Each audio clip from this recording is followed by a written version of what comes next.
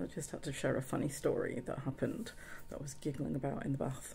So I got a package today to me, and I was like, I don't remember ordering anything. What have I ordered? But that's quite normal for me. I quite often order stuff, forget what I've ordered, unless it's really obvious that it's from Amazon or whatever. So I was just like, oh, this is really exciting. I've ordered something and totally forgotten about it. And then I opened it. Guess what it was? Typical. It was my ADHD meds. I just found that really amusing. Just tickled me that my ADHD meant that I thought something really exciting was going to happen because I'd forgotten what I'd ordered. The sparkly magpie idea of just ordering random stuff.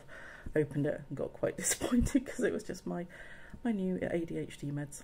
So just thought I'd share that with you because I found it quite amusing. Alright, take care, you lovely people. See you later.